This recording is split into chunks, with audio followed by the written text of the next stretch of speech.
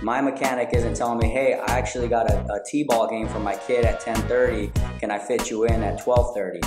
He's just saying, no, I can't fit you in at 10:30, but how about 12:30?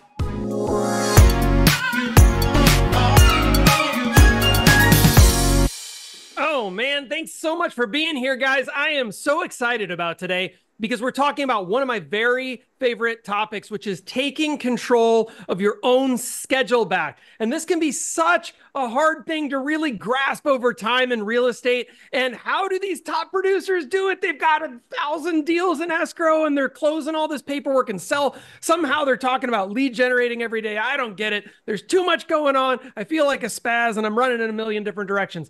I've also noticed that real estate is the #1 place, by the way, for people with ADHD. Like we're all bouncing all over the place, a million miles a minute. And so we thought today it would be amazing, bring one of our top leaders, JJ Velador, on here. And he's bringing his friend Shannon Alves, also a top producing agent, incredible agent with the Rockwell Real Estate Group out of Oregon. They're going to be talking to us about how do they control their time and how do they make sure that they are top producers year after year, making it happen despite all of the many demands, right? We got to go in a lot of directions. How do you make all that work? Many of you already know JJ, top producer, growth leader within the community, amazing coach and businessman, and really, really proud and excited to have you on today. JJ, thanks so much for being here with us to talk about time.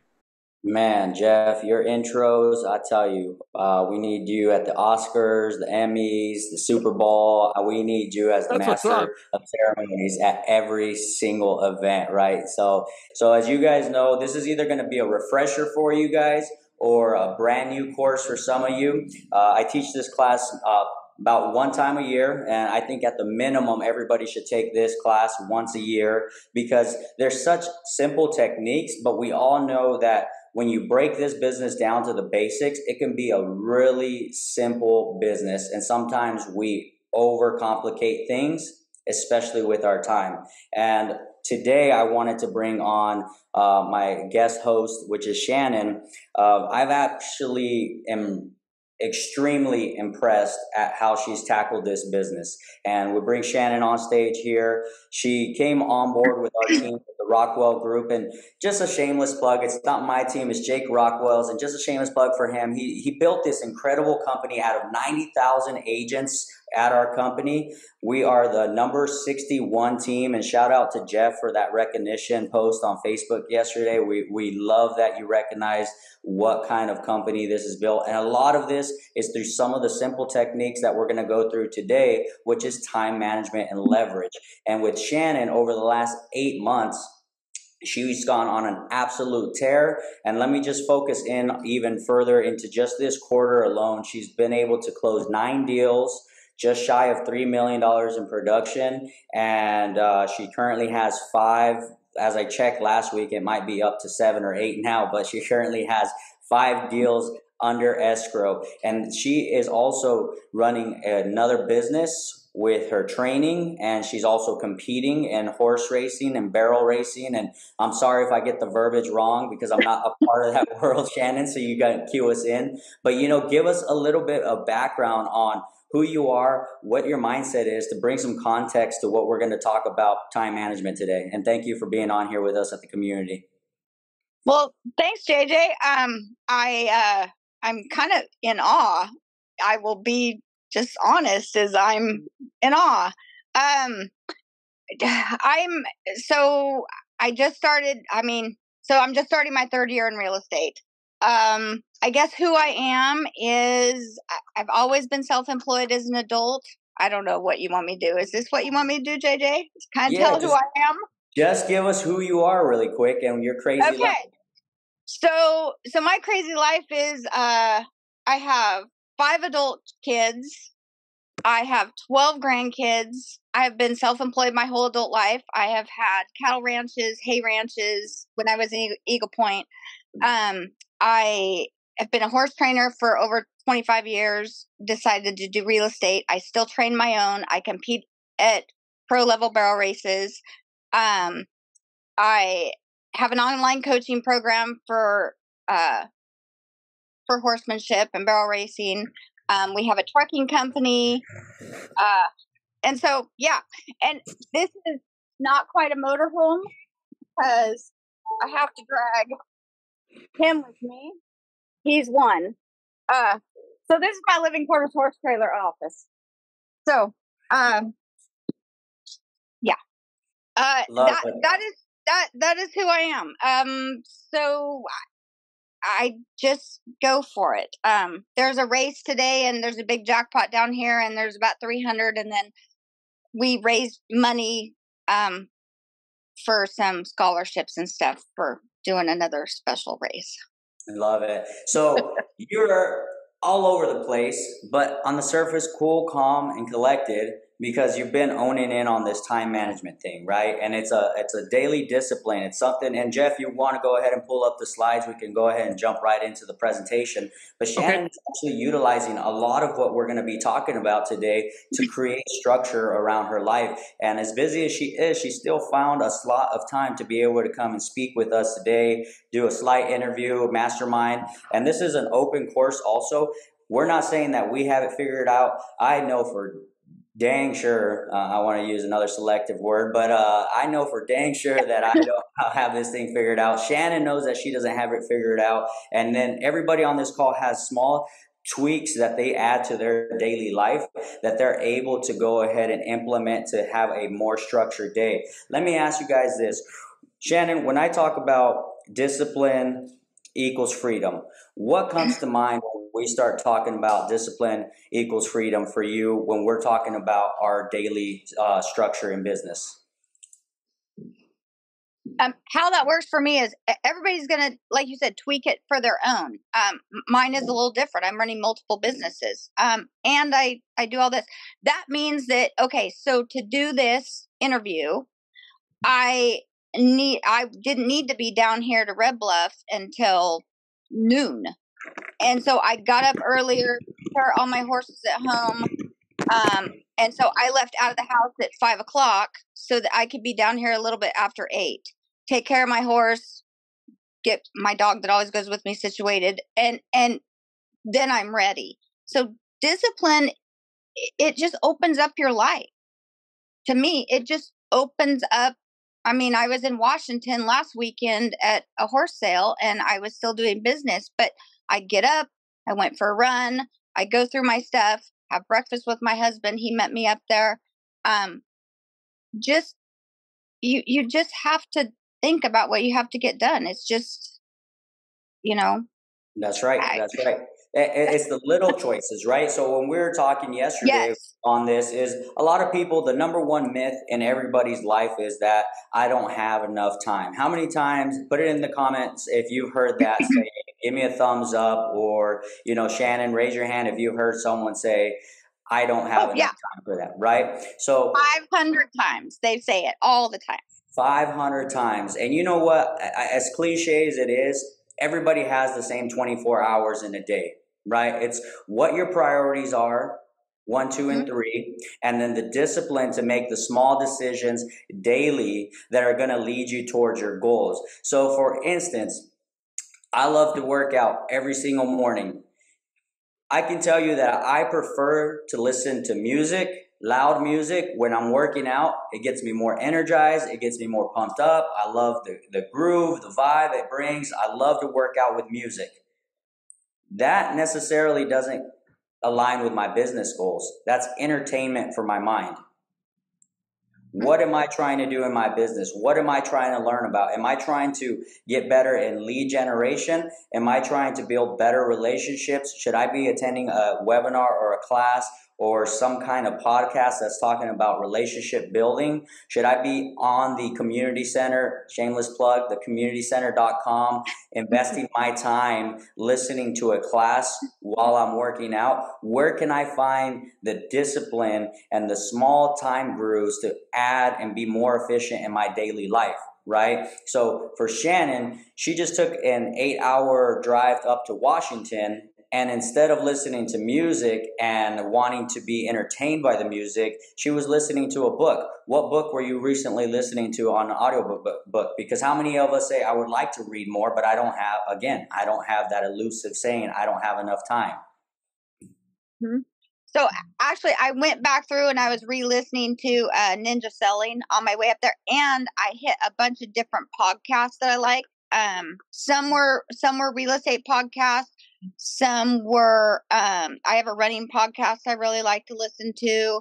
And so they all kind of mesh together, whether it's health and fitness, business, your marriage, your relationship with your kids. It all meshes together. And so you can bring everything together. And like this morning coming down here, I listened to Empowering Women. She had a couple podcasts that were pretty cool, so I listened to some of those. Yeah, so I that's what I do. Love it, love it. So let me pull up a couple of slides and we're going to jump right into this. I don't know if you have them available for us, Jeff, but there we go. So time equals money, right? How to max your earnings by optimizing your time. We gave you a short intro on that, and obviously one of my favorite quotes in life is going to be time management is life management, and Shannon already alluded to that, is you're actually going to squeeze more out of life by managing your time. I get it, everybody. I used to be that person that said, I don't want to live off of a calendar. How many of you guys got into real estate to have flexibility in your time? Well, put it in the chat box, thumbs up, hands up.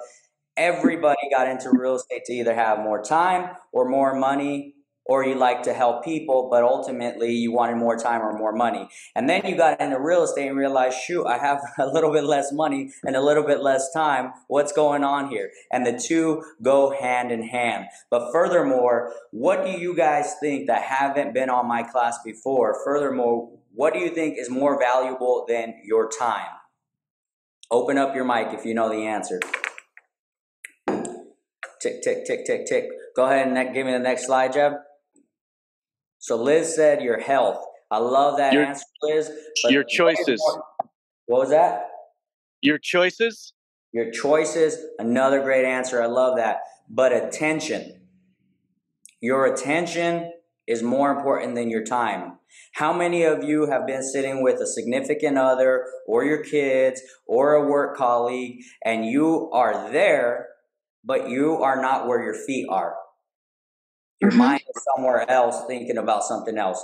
So your attention is what's really going to be the game changer for a lot of us. And this isn't, some kind of ancient Egyptian secret. This is the basics, guys.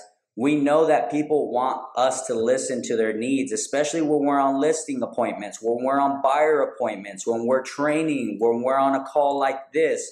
We need to be paying attention so that we can grasp the concepts that are going to help us move forward towards our goals, right?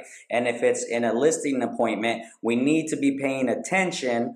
They have our time, about an hour there, right, at the listing appointment, or 30 minutes, whatever you like to prefer to do. But are you there just to give them your spiel of how great you are and that you sold 500 homes last year and that you're the best thing since sliced bread and you're the #1 real estate agent? Or are you there because you have 2 ears and 1 mouth and you're there to listen and pay attention? What's going to serve you better? And what's going to serve you better in your goals is giving maximum attention. So that alone is the biggest secret in this industry, is paying attention. Let's go ahead and take it to the next slide. As I already talked about, discipline equals freedom. So the little choices that we do in our day, from the moment we wake up, what's the first choice that you have when that alarm clock goes off? Get up. You said get up. Others might have said hit the snooze button. Do not hit snooze. No, don't hit snooze, right? And no. What happens when you get up early and you attack the day and you feel great when you get a workout in, or whatever the case is, your meditation, your daily walk, 5 minutes of business planning? For those of you who have kids, by 6:30 or 7 o'clock, when those kids are up, your day is over. You don't have any more personal time. You got to get up. Discipline equals freedom. Even having a 30-minute window of waking up earlier in your day in this business is going to serve you hundreds and hundreds of more hours. And I promise you that just by being a little bit more disciplined in the morning. Go ahead and give me my next slide there, Jeff. So this is a reminder that the sacrifices you make today for the sake of discipline will pay off in the long run by giving you the greater freedom and control of your life. Next slide, Jeff. So what are a couple things that we can do, Shannon, when we're setting rules, routines, and sticking to them consistently? What are some rules and routines in your life that is helping you maximize your time? So what I do is I set an alarm. I'm up between 3:30 and 4:30 in the morning. And when I step out of bed, I turn off the alarm and I walk downstairs, period. The other thing is I don't watch TV. I mean, yes, the news is on sometimes and I turn it on when I go to bed at night, but don't ask me what's on Netflix. Don't ask me what is, the greatest thing on whatever is going on. I don't watch it. I mean, yes, will I sit down with my grandkids and watch a movie? Absolutely. Just, I guess you just have to pick your priorities. Pick, just because Sally Ann says, okay, yes, I rodeo for, part of my living. Have I ever watched Yellowstone? No, not one single episode. So it's not important to me. So I go after what's important to me. I love that. And anybody else that wants to share some of their rules or routines that help them maximize their time, feel free to raise your hand and Jeff can bring you on stage. Again, this is a collaborative class. And like I said, I don't have it figured out. Shannon doesn't have it figured out, but we can all learn from each other. So go ahead and raise your hands if you have any rules or routines and how you stick to them consistently. I will tell you this. I believe that Jeff is the one that shared this with me, but I know one of my mentors shared this with me. He said, we all have routines. Some have good routines, some have bad routines. But everybody has a daily routine, and that routine is going to lead you to, again, maximizing your time. So if your routine is wake up at 7 and let the chaos begin and get the kids dressed, I speak a lot about kids because that's my daily life, right? I got my kids, my wife, and my business and everything I'm running. But if your routine is wake up at 7, you're behind the 8 ball, hey, you're eating school lunch today, just throw on a sweater over your PJs and let's get out the door. How well do you think you show up for others when you're running behind the 8 ball like that? That's a routine, guys. You don't, right? Yeah. They don't. And how are you teaching your kid? I mean, everything I did I was trying to show my kids. Now I try to show my grandkids, why things matter, why things are important. Oh, I love that. Why are we doing this? I love that. Casey has her hand raised. Tell us a little bit about what your thoughts are on this. I've worked a lot of my career in medical offices, and Google Calendar keeps my day straight, but I like to have a checklist. It evolves from the moment I wake up to the end of the day. It can have things as simple as reminding myself to pick that thing up at the grocery store. But if I don't have this checklist, and I'm not actively checking off everything I do, I feel pretty discouraged by the end of the day of like, what kept me from completing such simple tasks? So I get a lot of gratification off checking things off. But every day that list is something new, let me tell you, like asking my husband for a guitar yesterday. Checked it off. And now that guitar is sold out, and my husband is such a badass and supports me. And he said, for how hard you're working, check that off. And this morning that guitar was sold out. So I just feel really special staying on task. That's all. I love it. Well, way to go. Go rock out. Ray, what's on your mind? Hey, so just a little tip thing that I kind of have lived by since before I became a realtor was a 3-part day. So when I was younger, I used to work at Kirby Vacuums, and I got the opportunity to actually have dinner with Robert Kiyosaki. And before he made Rich Dad Poor Dad, he said, Ray, there's a reason why there's a breakfast, lunch, and dinner, a 3-part day, because at those times, you're rejuvenating your body's need for energy. So if you can break your schedule down into a 3-part day, whether that be a 15, 30-minute, or even an hour, you're able to rejuvenate your focus and your drive and your energy. So that's kind of things that I do. Oh, I love that. I absolutely love that. So, Ed Milet, if anybody has picked up his latest book, he talks about having the 3-part day as well in that book and manipulating time. We all agree on that there's 24 hours in a day, but he says he manipulates his 3-part day into having 3 business days while everybody else is having 1 business day. He's breaking up, hey, from 8 to 12, that's 1 business day. From 12 to 4, that's another business day. And from 4 to 7, that's another business day. And he says he's maximizing that 3-part day, just as you were expressing with Robert Kiyosaki. And it's so true that if you can hammer out something that I forgot to mention that I mentioned in my last training was how many of you have gone into vacation mode. You have your plane tickets, you're leaving tomorrow to take a trip, and you have the same amount of time, but how much juice do you squeeze out of those 8 hours or even 4 hours knowing that you're going to be gone tomorrow? That is the manipulation of time. It's the same amount of hours in the day, but you know that tomorrow you're checking out, so you might have a list of 100 things, and instead of leaving 25 or 50 over for the next day, you're going to attack that 100 list item like there is no tomorrow, because you know that the significant other is going to be on your rear end if you're taking those calls on vacation. I still take them while on vacation, but still, the matter of the fact is you know that you need to get stuff done. That's time manipulation as well. Jeff, if you'll take me on to the next slide, there's something that I want to talk about with how do we begin to apply this into our productive work week. So when we look at this graphic on the screen, on the left side, Shannon, we have our productive people, and on the right side, we have our busy people. On the left side, productive people measure the quality of their output, and on the right side, people measure the input of their time. So what are your thoughts when we start discussing just showing up to say we showed up and we're there, we punched the clock, versus no, I'm showing up and I'm going to be productive in my day. I'm not going to just say I work an 80-hour work week to say I work an 80-hour work week. I'm actually going to show up and produce. What's your thoughts when we bring this conversation to the table? I guess we all get, and maybe I say this because I went through this just a little while ago and really bad last summer, is we get a little overwhelmed and then we stop with some of our good routines and we fall into like just chaos. It's the phone's ringing nonstop. You got people here. You're trying to do, you're not writing stuff down.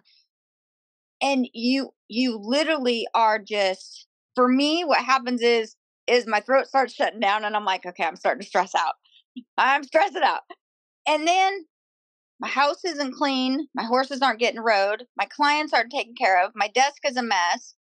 And then you go. So I'm showing up. I'm not productive. Everything's getting the short end of the stick. So I have a saying that, and it goes into real estate. It goes into, life. So showing up is, I raised 5 kids. So, the kitchen is always a mess, but now, I have my grandkids over there and everything. And so then my kind of how I think of things is we show up is kind of like walking into, a kitchen and you're trying to cook dinner and the kitchen's still dirty. Being productive is that kitchen's clean. Every time you dirty a dish or you make a little meal, you clean it and it's done and you're ready to go again. You're not overwhelmed. You could always walk in there and start something. I get overwhelmed. I can't take on a big task. So what I do is I break things into little tasks, and I'm, I'll just be like, okay, what am I going to do? And I'll take out my thing and I'll go 15 minutes at my desk. Well, usually it turns into longer than that. And then I go, oh, you know what? I'm going to clean up this room, one room at a time, not because all of us women and a lot of men that help is you go from this room to this room to this room to this room, and you don't get anything done. 15 minutes in this room. You know what? It's clean. And you're like, oh, and it gives you power. It gives you calm, and it gives you peace, and it gives you power. I love that. I love that. You know what? That brings me into what I want to talk about when we bring that into our work day also is, Jeff, feel free to open up your mic and I'll tag you in on this conversation, because a lot of you guys know Jeff as the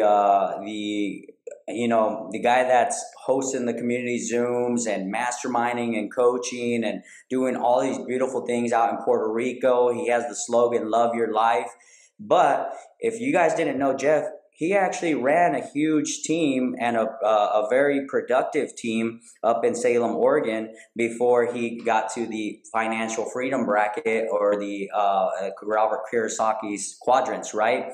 Jeff, what did you teach your people or yourself when we're working in the business and working on the business, and how we can be productive before we get busy? What are we doing the first 3-4 hours of our day before we go ahead and just let, the cap go to where we're going to go into busy work? Well, lead generating is the answer to that question, but and also planning the work. I think that there's this concept of moving from a chaotic concept of, I have so much to get done, to even what Shannon was talking about, which is structuring your approach, understanding what needs to come next, creating a plan, and then executing on the plan, which doesn't have to take a ton of time. And then if you want to work 80 hours, your 80 hours are worth 800 hours of the next person's time, because in their chaotic spaz mode, they're losing so much time between micro task achievement, right? And there's a great book that came out by Mihai Csikszentmihalyi, which is a crazy name. I'll put it here in the chat in a minute, but called Flow. It's in English, by the way, the book. But it's called Flow, and it's about getting into flow. And really what he talks about is you have to settle into a zone of productivity. And that zone is super important if you really want to achieve anything at a high level. Doesn't matter what you're trying. If you're a barrel racer, that's incredible. You need to be in flow. You can't be scattered and do barrel racing, or you're going to look different after that barrel race, is my guess, and you'll be missing some of your face. So this is so critically important, and I think there's a confusion between productivity and busyness. And I hear agents a lot of times brag, and by the way, never pat yourself on the back for being busy. Who cares? I don't care that you're busy. Nobody does. People care about results in this world, and it's all your bank account cares about. I promise that. Productivity is what drives results. So you have to focus on what creates income in your business, and income and outcomes. And that's on the business and in the business, vice versa, I guess.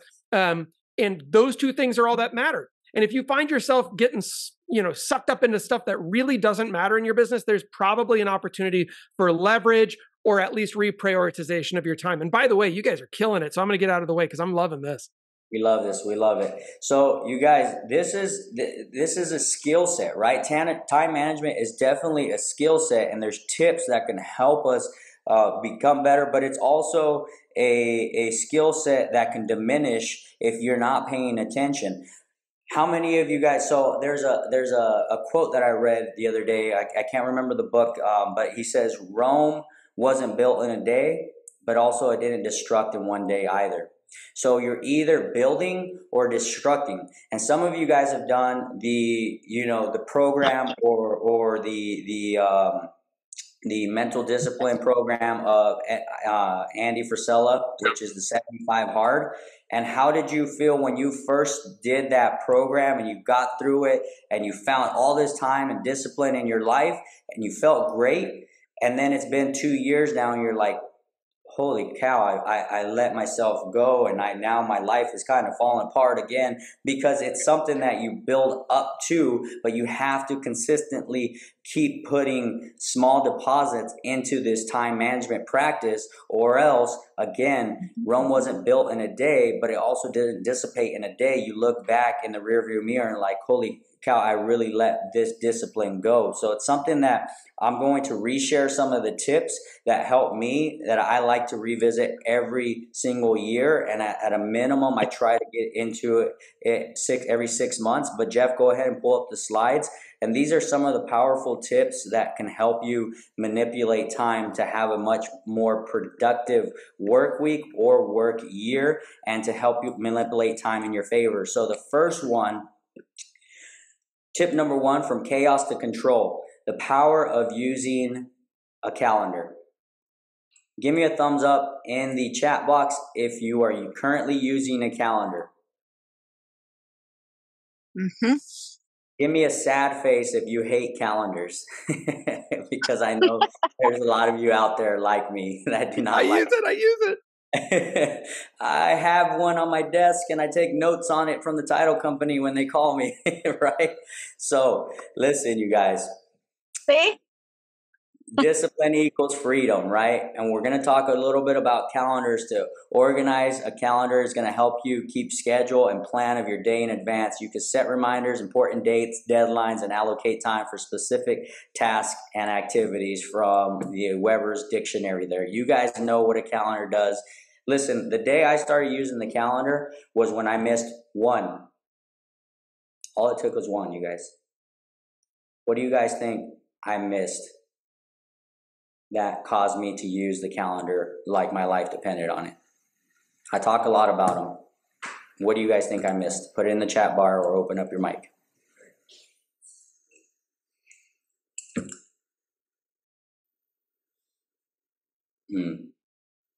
No, anniversary, Joanne. I mean, I'm gonna be honest. If I missed the anniversary, I think I'd be okay still. I see there, Liz, a lot of you guys are putting business, closing, showings. And Eric said it in the background here. I have Eric with me. And he said, kids. For me, one basketball game. That's all it took. I prioritize my kids. I grew up with looking into the stands, and guess what? I didn't see my people there supporting me. My dad, my mom, my brothers. I would look up in the stands. I would make a basket, a goal, whatever the case was, make a good play. I looked up. I saw people cheering, but they weren't the people that were there to watch me, right? That's all it took, you guys. And why do you think I missed it? Because I had an important listing appointment that I had to go to, and guess whose fault that was? Why? Because I have control of my calendar. When I'm on the phone with a prospect and they need to set up a listing appointment, when you call your doctor, when you call your lawyer, when you call anybody that is offering you a service, a plumber, electrician, a roofer, what do they tell you? I have X and X date available from this time to this time, and what do? You fill their calendar. They don't say what time works for you if they're running a great business, because now they're reacting to their time, to your time, versus them reacting to our time. One of my mentors said, I don't care if it's your kids' games, anniversary, birthdays, engagement, whatever it is on the personal side, it's an appointment. If a client asks you, hey, do you have 12:30 on Saturday available and you have a kid's basketball game? I'm sorry, I'm already booked from 12:30 to 2. I have an appointment then. I can do 5 o'clock. How's that work for you? If not, we can do it a little earlier at 8 o'clock. Which one works best for you? I promise you, if you start getting in the habit of slotting times, people are going to mold to your schedule. And you won't lose clients, and you're going to show up that much more professional throughout the week. So as we get into the tips of using our calendars, I've shared a little bit of my story on why I started using a calendar and how it helps me. Shannon, what are your thoughts on using a calendar? So I love my calendar. I didn't use the calendar for a long time before I was a realtor. I mean, and this all has to come in because it took me, I mean, it's kind of, you know, I'm in my mid 50s. So yeah, it took me a long time, but I started using a calendar when I was giving so many lessons, and I had to keep everybody. I use my calendar now, and it's everything. And it's literally, you know, if I want to go to CrossFit, or it's in my calendar. I even schedule times when I'm working my horses, because that's otherwise they'll get run over. just when I mean run over by, they'll just get shoved out. And so I think keeping everything on a schedule helps you have that control. I don't know where this little tip comes in, but I keep thinking about it because it's something that I told another guy that's over here in Klamath. Is and he has kids and stuff too. Like we're always talking about kids. I have an empty nest, but I think you can take so much time and take it back. It is, and this may not. Everybody may go, this doesn't make sense, but don't eat standing in the kitchen. Don't eat sitting watching the TV. If you got your kids, granted, if you're going 15 different directions and everybody's got to grab something because they're going to a basketball game, that's different. But I raised my kids and we sat at the table for every single meal. I mean, now granted, if it was a rodeo weekend and we were all going, the cooler went out the thing. But it's funny because my grandkids and my kids come over and we come, whether you're just having a snack, sit at the table, put your phone down, give yourself just 5 minutes, eat, visit with whoever you're sitting with, and then pick your phone back up. I promise that little tiny bit of just decompression, no phones, sit down, eat. First of all, you won't eat as much because you'll actually eat and focus on what you're doing. But it just goes on to everything. And just don't multitask so much. Don't, be present, be there. And even if it's just by yourself, my husband and I both do it. We'll be home by ourselves. I mean, he's gone a lot because he's a truck driver. And I sit at the table, eat my food, and I'm not on the phone.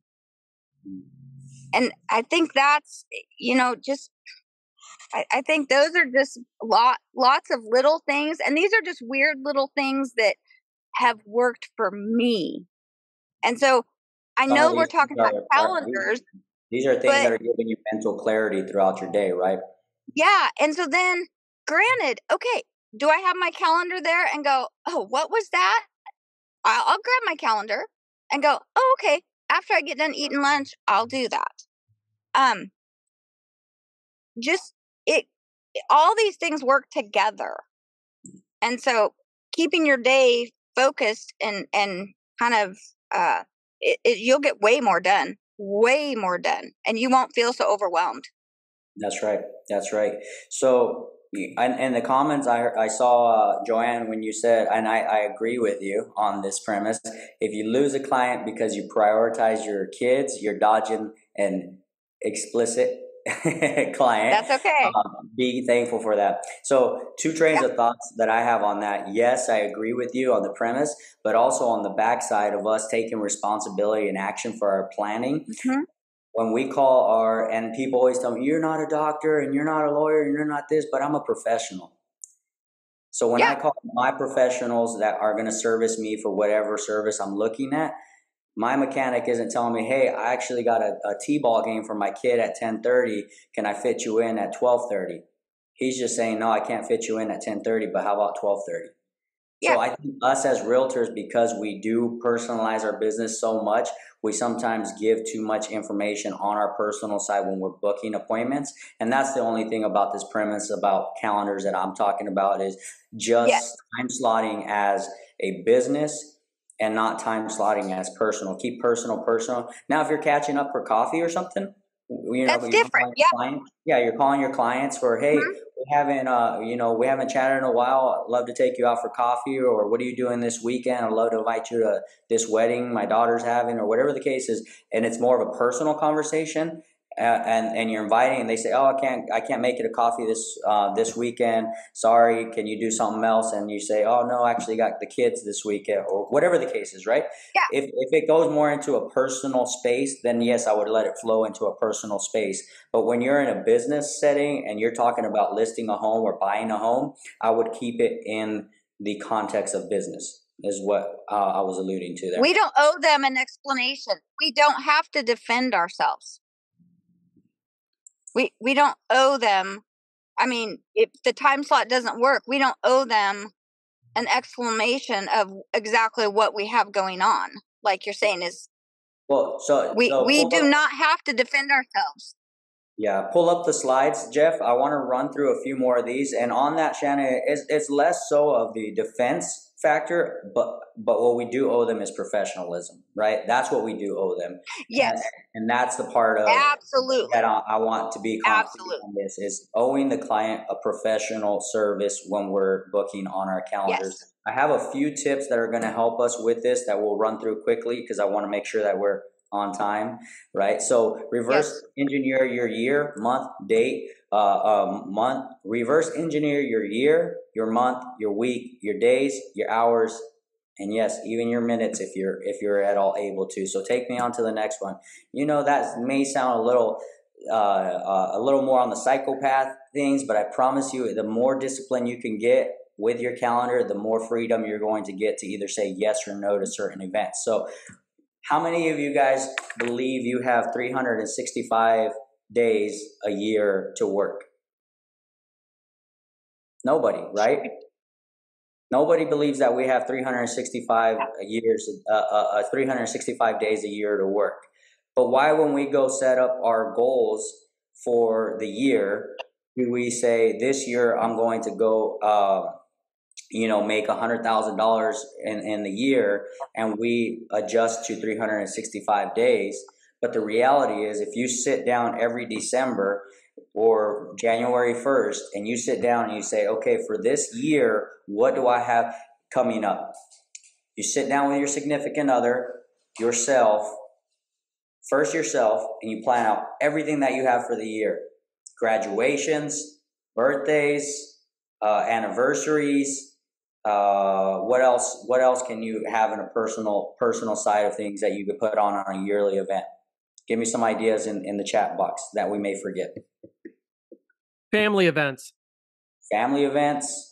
co-worker, your spouse, significant other, if they have some kind of event that you have to attend for their workspace, family trips, all of these things that can go into our yearly event. Now we have the mold of our year ready to go, and we can count down, we actually have, instead of 365 days, we only actually have 320 days. We're going to knock off 40, right? People, if you treat your business like a business, you're going to have real results. And anywhere else that they have a 401k, they also have this cool thing called PTO. This is your PTO, all right? This is your paid time off because you're being accountable to it for the year. Now, Jeff, take me to my next slide.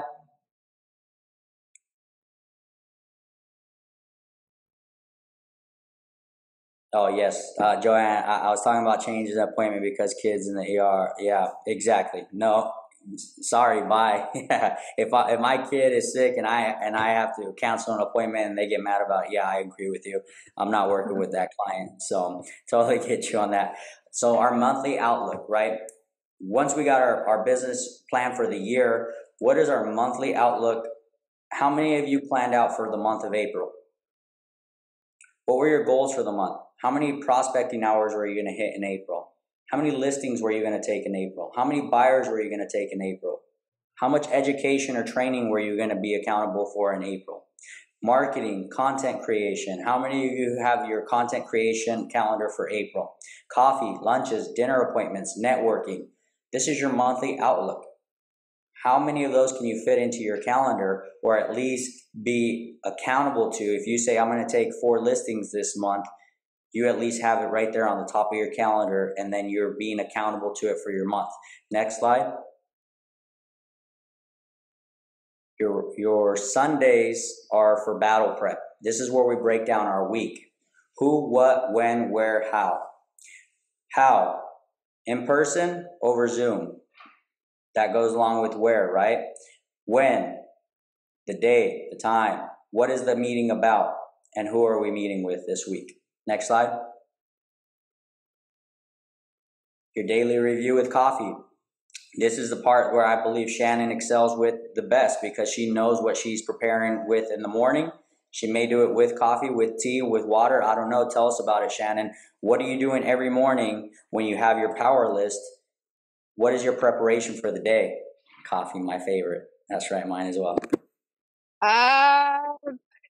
Pretty much mine's usually, if it's not a pre-workout drink, it's a Diet Coke. That's what I do. Yeah. and yeah. So, but a lot of times I'll go through stuff as I'm running and stuff. So, just go through it on my head and stuff. But yeah, but I don't really have a certain drink I use. So in the morning, I'll tell you this, and maybe this is something that you can implement, Shannon. In the morning, every single morning, I do this exercise. It's called my hit list. What are the 3 things I got to get done this week? Or this today? What are the 3 things I got to get done no matter what? I don't care if a boulder falls on my back and I break my back and I'm on the hospital bed. I got to get these 3 things done. Someone's going to help me do it, or I'm going to get it done myself. 3 things every morning. Yeah, it's 3 non-negotiables. Non-negotiables. And then on top of that, that's what I call it. 5 people. Who are the 5 people I got to get a hold of today that are make a list, call a list, non-negotiables? I got 5 people I got to contact. Everybody has 5 people they got to contact in their day. Write them down. Check them off at the end of the night. Give me my next slide, Jeff. Por favor. Then your nightly review. Did you win today or did you lose today? And guess what? Next slide, Jeff. If you have enough wins throughout your day, and you have enough wins throughout your week, and you have enough wins throughout your month, and you win enough years, then you're winning that life, baby. It's that easy, right? If we collect more wins on the scoreboard, then we're winning and we're making progress towards our goals. And if we aren't making progress to our goals, we either have 2 things. We can either adjust our actions or we can adjust our goals. And it's okay to do both. Maybe sometimes you decide that you need to take a different direction in life, but this isn't only time management for realtors. This is time management for life. This can apply anywhere, in any space, in any industry. So I know Shannon wanted to tackle the Pomodoro technique, aka the jam sessions. Go ahead and give me the next slide, Jeff. And then Shannon, go ahead and rip on what you do with Pomodoro. Don't worry about reading the slide. They can read it. What are your thoughts on this?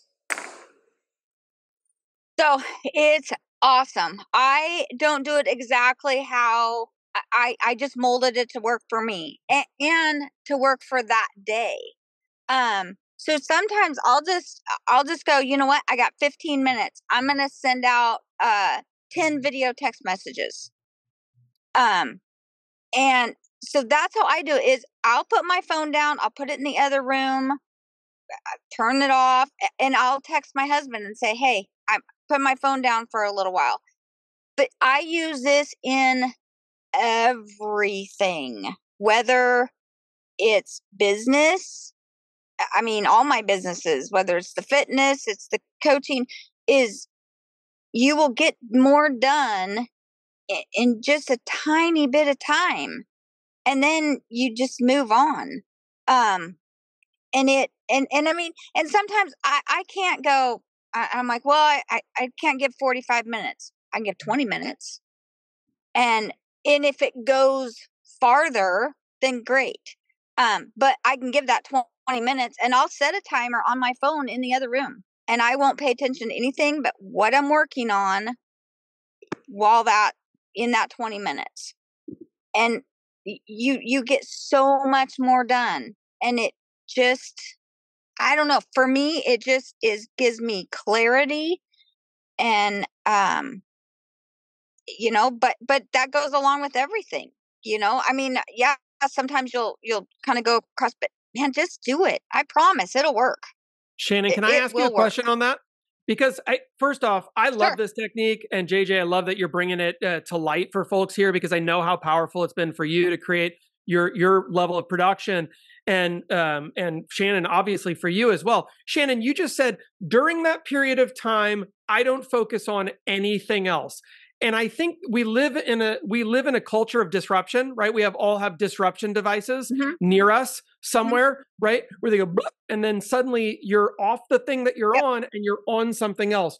What are the techniques or strategies that you use particularly to minimize disruption from other places? Because it's so easy, especially for people who kind of have brains that ping pong a lot, to get lost now in something else. And they were with every intention, right? They wanted to do the right thing, and now they're on a million things. Did we lose you? I think we just lost Shannon. Perfect timing. We may have lost her. No, absolutely, Jeff. The other thing that I love to combine with this, though, as well, is what is more powerful than focus time is accountability on that focus time, right? So if you pull up my slides on the next one, it just states that the focus time. So I don't think he's on the call today, but a lot of you guys know one of the leaders within the community, Jason Giles. He and I are really focused on the attraction side of the business and recruiting and building with other realtors out in the nation, right? Well, guess what? When we show up at 6:15 in the morning, every single morning, we have accountability to that jam session. It's a 30-minute recruiting window of making phone calls. And sometimes we it's not very often that we get off subject, but when we do catch ourselves, we say, hey, dude, make the next call. Make the next call. Make the next call. And I don't know if Scott is still on the call, but Scott and I, when we used to work at Coldwell Banker together, we would have these 50-minute jam sessions where he would put on his phone calls and I would, or headphones, and I would get on the phone calls. And I made 100,000 cold calls in my first year in real estate. And then in combination with his marketing and what I was doing on the cold calling side, it was something ridiculous of about 50 listings in 8 months that we took together. And that was just once a day or maybe twice a day and a 6-hour work day that we would say, hey, two jam sessions. Because Scott and I can talk for, days and days and days about just anything, about hiking and working out and just the golden years of what I used to do in high school and what you did in college, right? So we get off track and you can easily lose all this time, but these jam sessions pull you back into context. And if you have accountability with someone that's strong-minded and strong-willed, and I say, hey, Shannon, we're going to go attack this project. If you get off course, I'm going to call you out. If I get off course, you're going to call me out. And that's going to be much more powerful than trying to do the jam session on your own, because left with your own devices, you probably lose control. I'm sure of it. Some of us will. So Shannon, since we got you back, I want to hear your answer. Yeah. What are you doing to minimize all those distractions from the perimeter? You know what I mean? How do you keep all the velociraptors out of the paddock?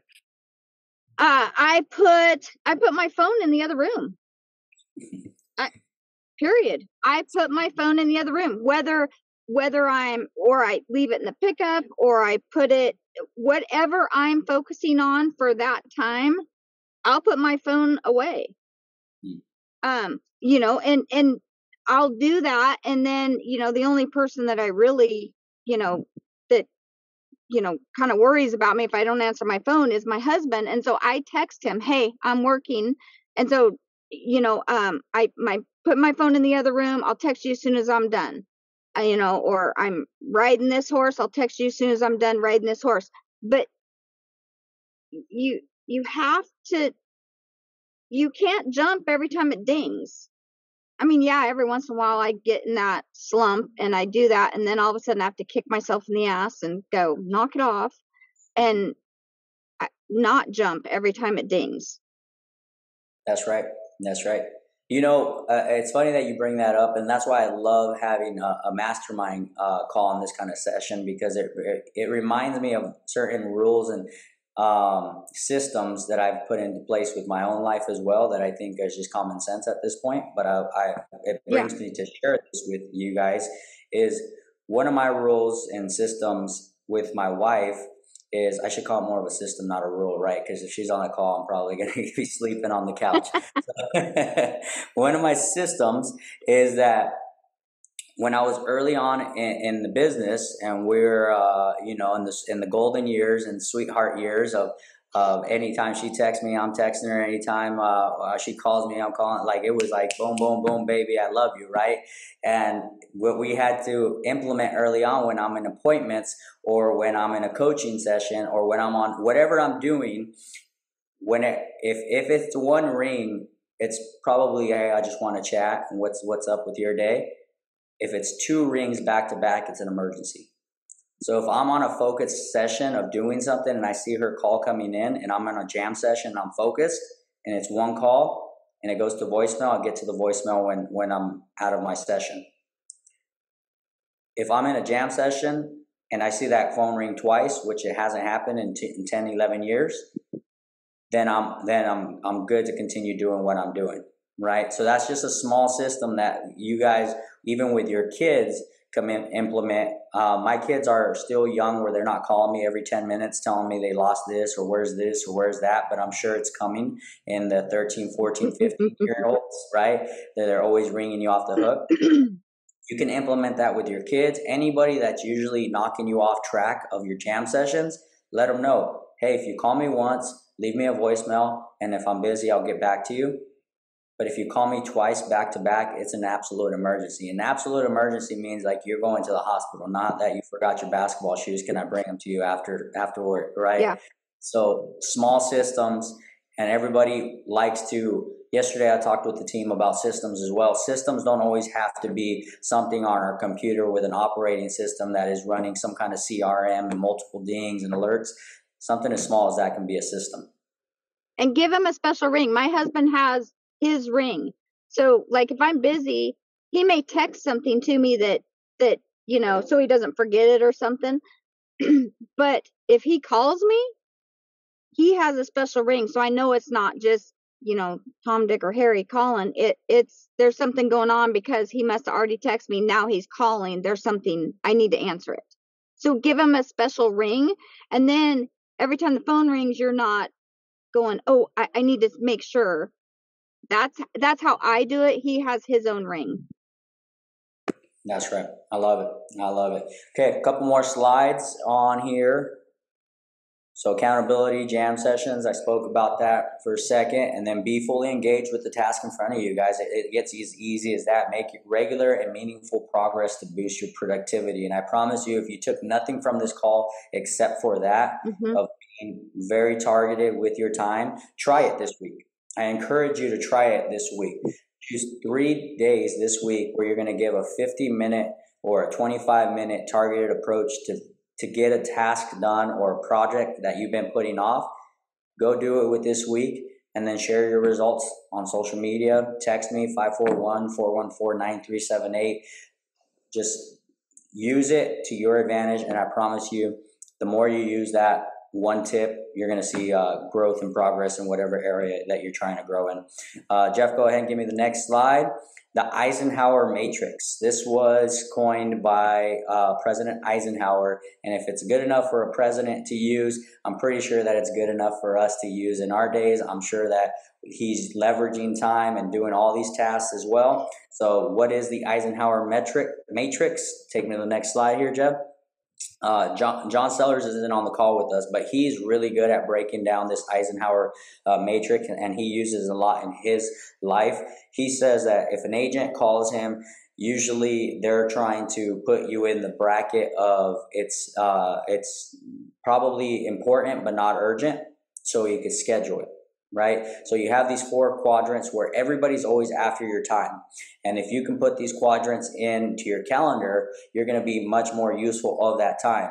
So if you are in a position where you're the one, and leverage isn't a bad word. A lot of people think leverage is a bad word, whether you're the one being leveraged or leveraging others. It's just a word that helps us get towards a goal faster as a team, right? So when you're the one being leveraged, you have 4 quadrants of, is this urgent on the top left and important? You got to do it. Urgent and important, you got to knock it out right away. On the top right, is it not urgent and important?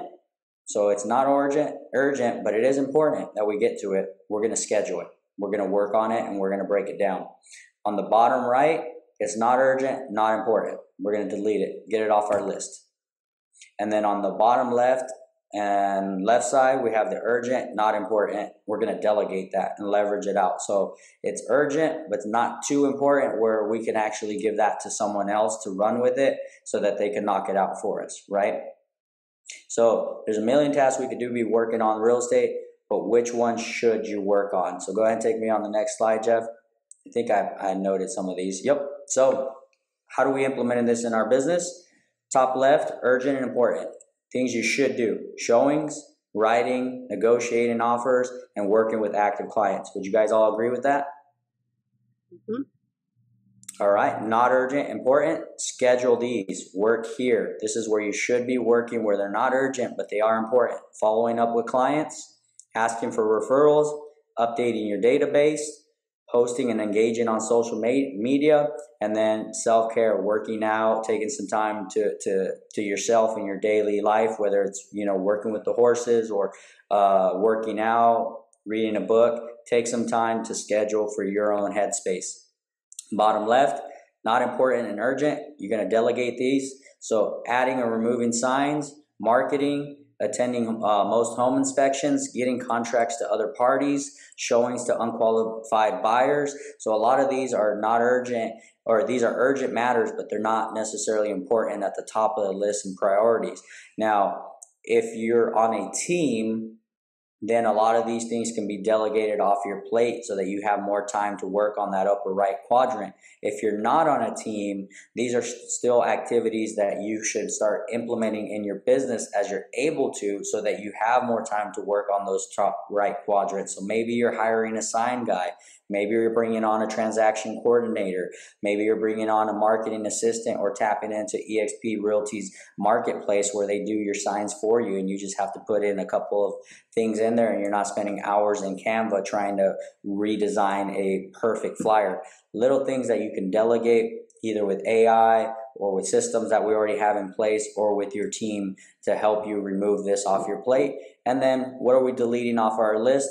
Ultimately, mindless social media scrolling. So we're just scrolling through the timeline. That's 10, 15, 20 minutes, 45 minutes of your day right there. Netflix. How many Netflix shows did you watch this week? How much time could you have had back on your calendar from just watching shows? And then unnecessary meetings, showing up to a meeting just to show up to a meeting. A lot of times, what I've been trying to focus on now is, what is the outcome of this meeting? What are we doing? What are we trying to provide to get us closer to our goals in this meeting? Or am I just showing up to an hour meeting to be here? Right? What are your thoughts, Shannon? We'll take it to the next slide. Yeah, that's exactly right. Is, you know, pick and choose what you want, and what can you take out of your day that really doesn't matter. TV. I mean, I'm not going to say that I don't like to sit and veg on the couch for a little while, but that's, you know, has its time and its place. But take that out and fill it with something else. That's a huge part. Love it. Love it. So you guys, tip number 4, the Rockwell technique. You can take it to the next slide, Jeff. The Rockwell technique is what I coined. He said he learned it from someone else, but the Rockwell technique is, if something takes you 2 minutes, get it off your plate as fast as possible. So if it's a 2-minute activity, stop putting those on your to-do list. If it's a quick call or a quick text or a quick post or a quick email or anything that is going to take you 2 minutes or less, get it done. Because those are the ones that we put off and we put off and we put off and we put off, and then it's Friday, and instead of going into our weekend with more time freedom, now we're trying to play catch up. Or we put it off all weekend, and now Mondays are chaotic. So the Rockwell technique is, if it takes 2 minutes or less, get it done. No excuses. Yep. So leverage your brokerage or team. If you are not the best at everything in the world, and you should not aim to be. This saying really sucks.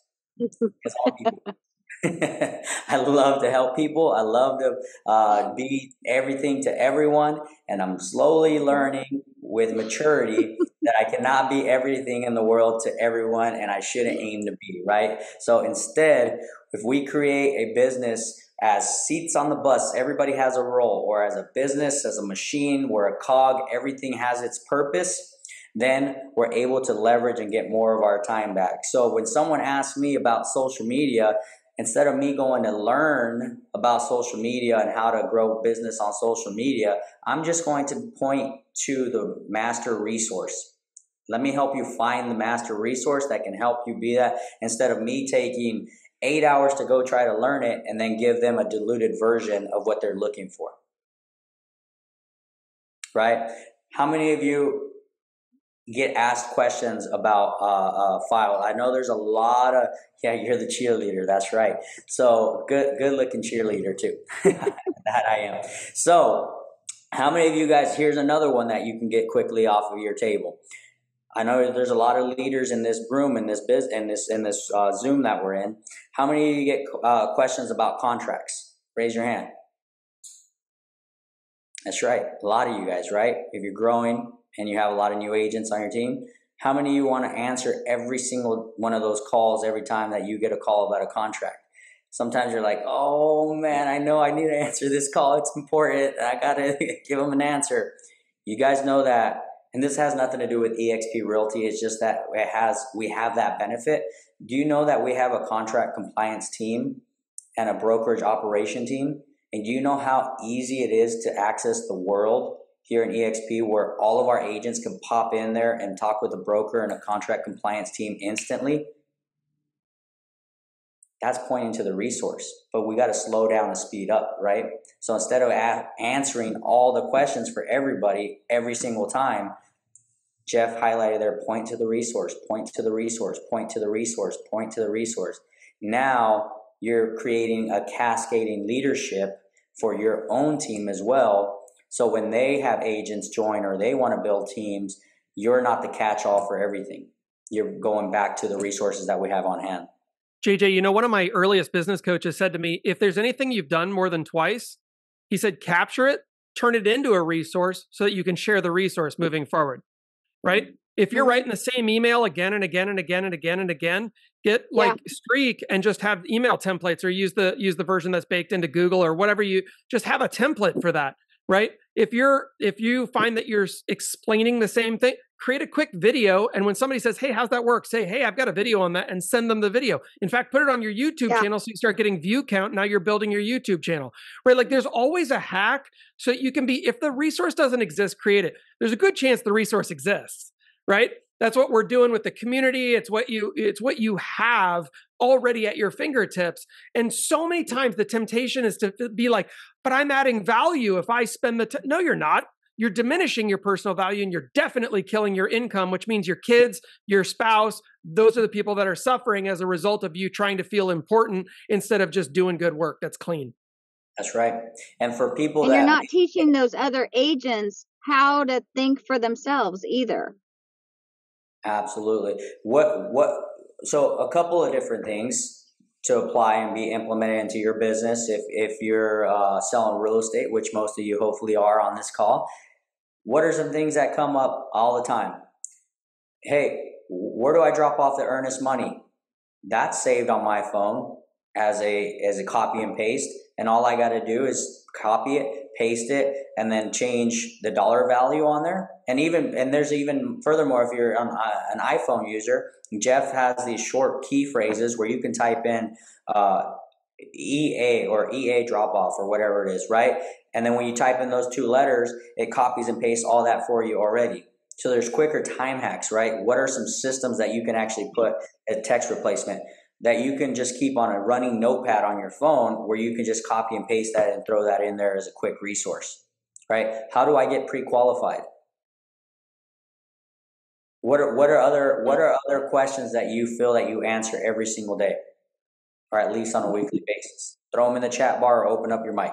I saw some here come up. What's an appraisal? How much does it cost out of pocket? Typically, that's a pretty common one. Any other ones in there?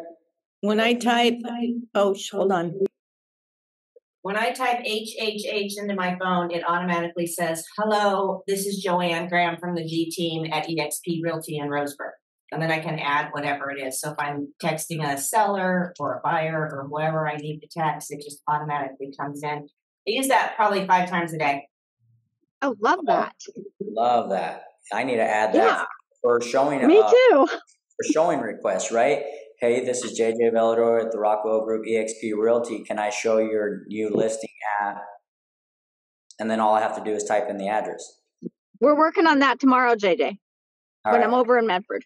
We're going to get it done. You know, I'll tell you real quick. I use this all the time and I love this hack so much. Text replacements on all devices. Just so you guys know, it's usually under your keyboard settings. So go looking for it, but it's so that you can type something small and it expands to something bigger. I always use just the same digit a number of times. So like 3 or 4 times. Nobody ever types H 4 times in a row. So if you have a bunch of hashtags you put on all your social media posts, do HHHH and put all your hashtags there. And now you never have to type that again. And I know that that seems like a little thing, but multiply that over a year times 4 posts a day or whatever you're doing. And you probably just saved yourself like multiple hours by programming that, which took 10 seconds. It's insane how helpful this is. And one other one, every single time that I notice that I'm giving a response to somebody or that I'm prompting a response from somebody or even on lead generation behaviors where I'm repeating something, I'm like, I'm never going to do this again. I don't want to type it again. I just come up with the very best version. So I don't, by the way, also this will make you consistent in your approach, which is beautiful, right? Because how many times you're like, well, how did I did that perfectly last time. How did I do it then? Don't do that to yourself anymore. Just turn it into a system. This is a system and a process, and then duplicate moving forward. It's totally baller. I love this. Heck yes. So that's a huge, it looks like people are already communicating in the chat bar about getting that set up. So, you know, we got a little bit more value out of the call. Nice. Love it. Yeah. Last slide here. I know Shannon's going to love this last slide. I'll let her cap off the presentation. Then we'll open it up for a quick Q&A if you need to, or if you want to, you know, add more to the conversation. Obviously, we'd love to hear that. But this is how I cap off time management. Shannon, go ahead and talk about it. Learning to say no. Learning to say no took me a long time to learn. So I don't exactly know what you want me to say, but it's okay. It's okay to say no. I listen to my gut a lot. Whether it's clients or, you know, I just listen to my gut, and so it's business. Don't take everything personal.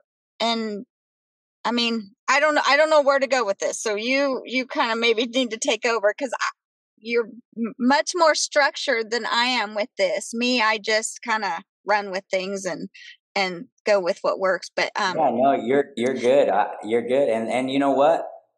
No is a full sentence. I've heard people tell me that before. Like, no is a full sentence. You're not having to give all the full explanations. But I have Joanne here, who has probably learned how to say no as well. If you can open up your mic, you gave an excellent answer there in the chat bar. Are you talking to me? That's an honest question. I just went to one yesterday, and it's like, I want to be available to help her, but I do not want this listing. So I'm trying to figure out how to tell her I really don't want to be helpful, and I hope you can find somebody that does want to be helpful. Oh, it's a question. Yeah, you know, I mean, I just do not want this listing. Although I would love for her to be able to get it sold, she needs to get out of here. But it's like, I don't know. What do you guys think? Oh, you know, I like you. I love that, because I have one right now that I'm like, my gut told me not to do this, and someone else told me to take it, and I did, and I'm kicking myself. Yeah, I love that she's okay with not. At least I know there's somebody else out there. Yeah. See, my thing is I have to weigh out the time invested as well when I'm looking at things of that nature. Mr. Jason Giles in the building himself. We're going to get you on stage right now. We're going to get you. But the thing is, you guys, with that, there's really 3 avenues, right? Time invested, what time invested you're going to have, and the outcome from that listing, and also money and all that, and ultimately if the job can get done. Then you're also going into pivoting as far as maybe leveraging your time with your experience and helping a new agent do the groundwork. So maybe there's a new agent in your marketplace, on your team, or in your organization that may be able to do a lot of the just boots on the ground type of work that it's going to take to invest into this listing, and you just take a small referral fee from it. Or it may not even be worth the time on the referral, and you just say, hey, I really appreciate you having me over, and I run my business on a fully transparent, in a fully transparent manner, and I don't think I'm the right person to take on this listing to help you accomplish what you're looking to accomplish. And is the client, like, is the seller, are they being reasonable with their expectations on their price, what they want for it? What, sometimes that's half the battle, because if they aren't wanting to play, if they aren't wanting to kind of see what you're showing them on CMAs and stuff and say, this is not, you're not going to be able to get that. I know that's what you want, but they have to have realistic expectations that we can actually achieve. If they are so unrealistic, we're just setting ourselves up for failure. That's right. That's right. Jason, what's on your mind? Buddy, I've been here the whole time. I just, it took me an hour and 25 minutes to build up the courage to say something, because I'm a pretty timid person. I already saw you at 6 a.m. I don't need to see you anymore on this call, right? Right. Why do I not believe that? Hey, we get long-winded. We get long-winded. We got about 4 minutes, so give me the snapshot. Lightning. This is core 220 today. All right, get ready. So I wanted to just throw, there's some ahas I got from this. Shannon, when you were talking about sitting down at the table with no phone, I thought to myself, how much time did we have before we even had that? I don't even want to say that tool to use. It's really sometimes an inconvenience. What did we do before that tool was there, right? What did we do before that inconvenience was there? And then, just thinking to myself, how much time has been wasted on meaningless things that I could have, the reality is if I did what we really are setting to do in our business, I'll have all the time I want in 5 years to scroll my phone all day long. You know what I mean? Mm-hmm. So stop doing it now. And then when we talk about the, saying no to people, what another aha for me is to start writing down when I say no, what it is that I'm saying yes to, right? Make a list of that. And then when I'm saying yes, what am I saying no to? So for an example, when you're talking about not wanting to take a listing, Joanne, you said, help me. I'll do my best. This is just my thoughts, right? But I'm here to do what I can.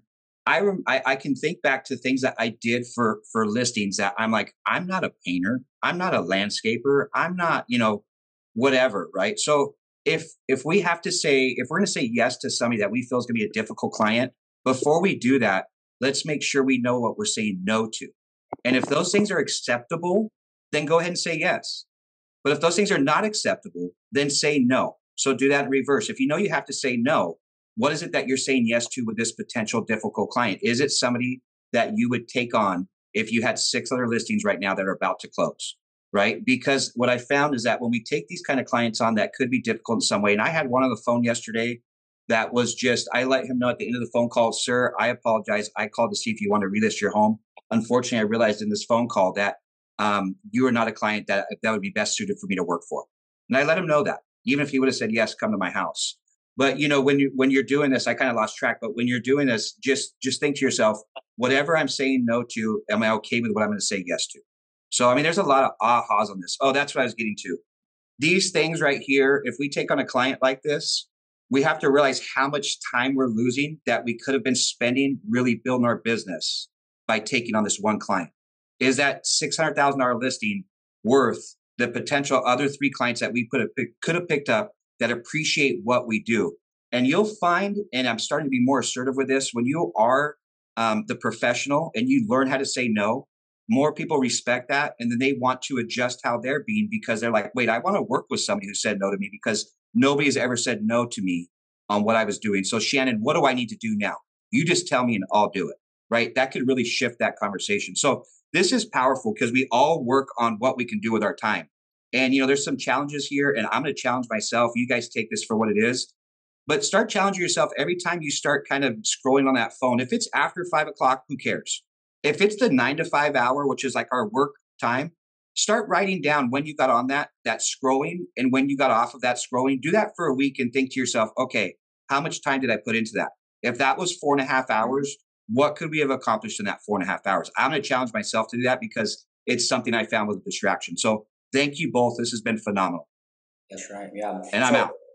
Appreciate you, Jason. On the flip side of things, I want to add this in really, really, really fast. And then Shannon, thank you so much for being here today. We appreciate you for sharing what you're doing. Amazing agent. By the way, she's down in Southern Oregon, Klamath Falls, Oregon. For any referrals, Shannon, what's your phone number?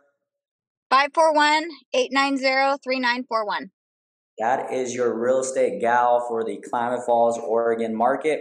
Any referrals going down there, please send them over to Shannon. She's a rock star agent. Jason, the last thing I'll tell you on that time management thing is that track your lead generation on a stopwatch. If you say you're going to lead generate for 30 minutes, put it on a quick stopwatch. Every time you're not lead generating, stop it.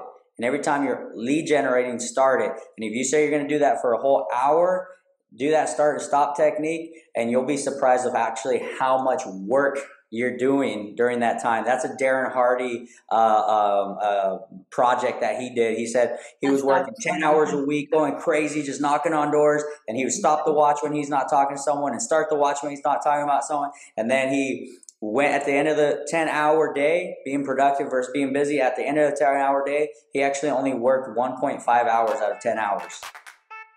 Crazy experiment. Try it. Jeff, take us out. We appreciate everybody. We love you guys. Thanks you for joining the community Zoom again. Powerful hour and a half here with you guys. We appreciate your time and attention. Thanks, JJ and Shannon. That was awesome. Good job. Thank you guys.